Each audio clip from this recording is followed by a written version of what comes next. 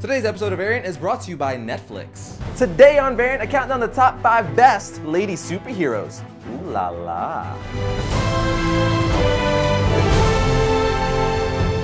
Welcome to Variant, where we love comics more than hipsters like to use #NoFilter on their Instagram pictures. I'm your host, Arris Quiznos. Today I'm going to be counting down my top 5 favorite heroines from the comic world. That's right, fellas. Today's episode is all about the ladies. So like in any countdown, I'm going to start with my number 5 favorite, counting all the way down to the queen bee hero of them all. At least who I think is the best, as there can never really be a definitive answer with these sort of things, but that's besides the point. Top 5 favorite lady heroes. Go.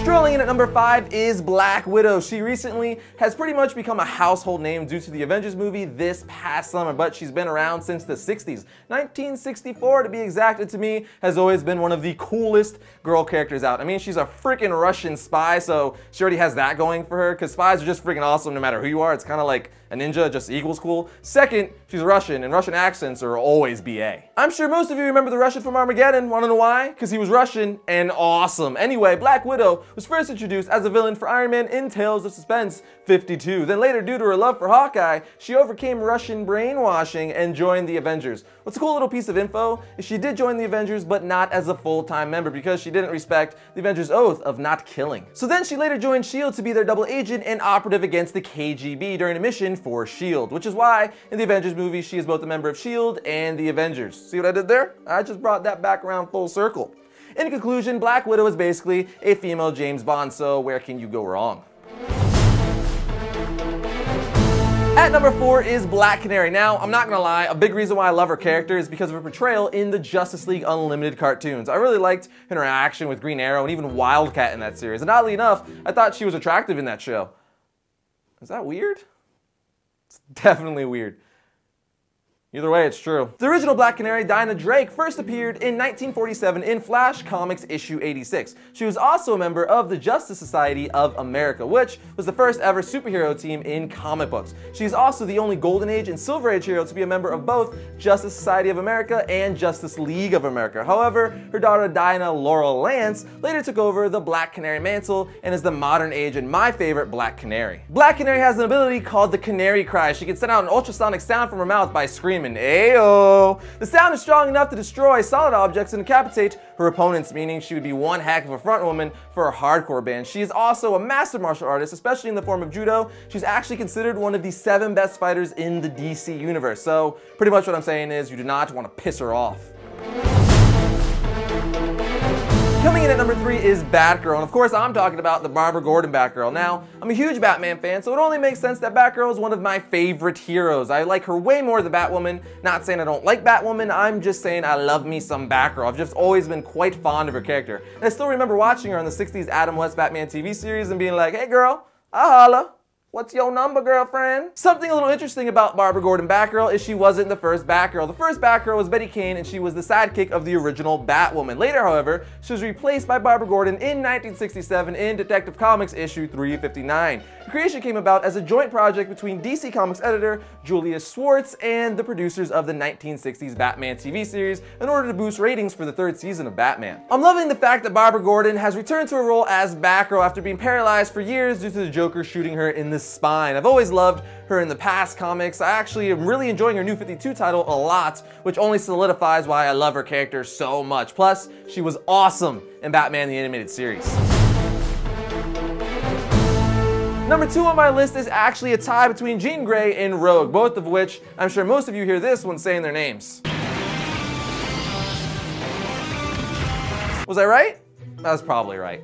Anyway, I love both of these characters since I was just a wee little one reading their Marvel Masterworks volumes in Barnes & Nobles while my parents would read in the cafe area. They just always stood out to me the way they interacted with the rest of the X-Men, and their powers alone were awesome. Jean Grey first appeared in 1963 in X-Men issue 1. She was known under the codename Marvel Girl. Jean was also the first and initially the only female member of the X-Men. She began as a character whose sole power was telekinesis. Then years later, writers decided to give her telepathy, which was explained by being a suppressed ability that remained remain dormant. During the 80s, Jean went through another change when she became the vessel of the Cosmic Phoenix Force, making her arguably one of the strongest entities in the entire Marvel Universe. Which, even if you haven't read the Dark Phoenix saga, you might have watched it, as the storyline was adapted in the 90s X-Men cartoon series. As for Rogue, she made her first appearance in Avengers Annual 10 in 1981, and made her first X-Men appearance in Uncanny X-Men issue 158. And she probably has one of the coolest powers in comics. Rogue possesses the mutant ability to absorb the psyche and abilities of other people through skin contact. Rogue can absorb the memories, knowledge, talents, personality, and physical abilities, whether superhuman or not, of the person she touches, as well as occasionally duplicating in herself physical characteristics of her victim. So, like I said, pretty much one of the coolest powers any hero has. So yes, Jean Grey and Rogue, two of the most BA ladies in comic books. Sitting pretty at number 1 on my list of female loveliness is Wonder Woman. Now, you're probably like, Wonder Woman, she's the obvious choice, and you wouldn't be completely wrong, but I have very good reasoning why she's number 1 on my list, which are as follows. She's pretty much the female equivalent of Superman, and she's 1/3 of what's known as the Trinity of the DC Universe and or the Justice League. The Trinity comprises of Batman, Superman, and herself. So she's pretty much Superman with boobs, and one of the top dogs in the DC Universe. Wonder Woman is also an Amazon princess from Paradise Island, and her daddy is Zeus, meaning she's probably related to Kevin Sorbo. Wonder Woman's history, however, has changed somewhat over the course of time, and she is one of the longest continually published comic book characters. After the 2011 New 52 relaunch, Zeus is now her biological father through Hippolyte. I think that's how you pronounce her name, I'm not sure. However, Zeus and Hippolyte engaged in combat, and in the end, they ended up making love. Thus, Diana was conceived. This encounter was hidden from Diana, who was raised to believe that she was born out of clay in order to protect Diana from Hera, Zeus's wife. For those of you who've seen the 90s Hercules TV show, you know she can be a real bee. Currently, Wonder Woman and Superman have a thing for each other in the comics, which I'm liking a lot, especially how they're known as the power couple. But yes, those are just some of the many reasons why Wonder Woman is my favorite lady of the comic book world. Netflix streams TV shows and movies directly to your home, saving you time, money, and hassle. As a Netflix member, you can instantly watch TV episodes and movies streaming directly to your PC, Mac, or right to your TV with Xbox 360, PS3, or Nintendo Wii console, plus Apple devices, Kindle, and Nook. And you can get a free 30-day trial membership by going to netflix.com/variant and signing up now and watch some movies and TV and all that fun stuff.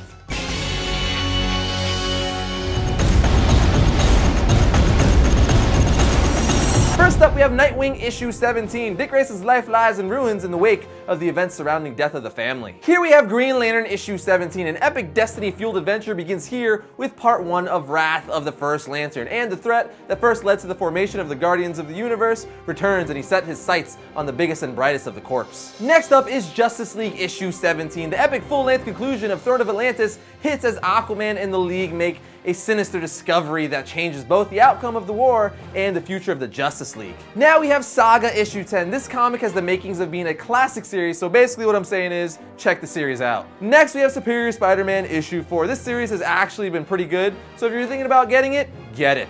Now we have Nova issue 1. The Human Rocket returns. You followed him through Avengers vs. X-Men, and now the mystery of the all-new Nova is revealed in his new ongoing title. And finally we have Justice League of America issue 1. The march towards the Trinity War begins here with part 1 of the world's most dangerous. Green Lantern, Green Arrow, Catwoman, Katana, Vibe, Hawkman, Stargirl, they aren't the world's greatest superheroes, but they're the most dangerous. But why does a team like the JLA need to exist? What is their ultimate goal? Well, find out by reading their new ongoing.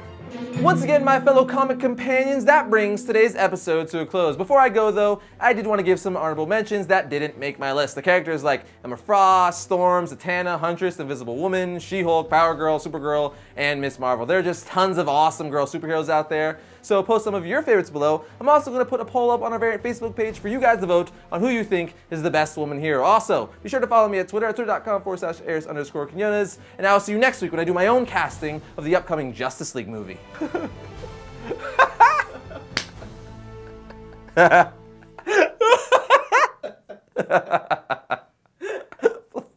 Yeah, I don't care. Doing it. That was friggin' hilarious.